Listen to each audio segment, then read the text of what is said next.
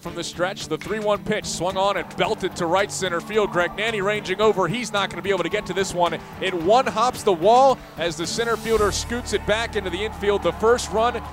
Klein deals 0-1, pitches grounded back up the middle. That's through for a base hit. Rounding third and heading for home is Jamie Rosenkrantz. We knew that we'd have a real good challenge. It was nice to see Brandon Klein after the first inning. He settled down and pitched really well the rest of the ballgame. He went with a good slider down and into Avella. Likes to go after the first pitch fastball, and he does just that, belting this one to deep left field. Going back, Martin, looking up, that ball is gone. Steven Bruno, an absolute moonshot. Pat Light, their starting pitcher from Monmouth, is one of the top pitching prospects in the country, and I was excited to see our guys go up against him. And the fact that we scored 6 or 7 runs in the first 3 innings, I think really says something and gave our guys a lot of confidence.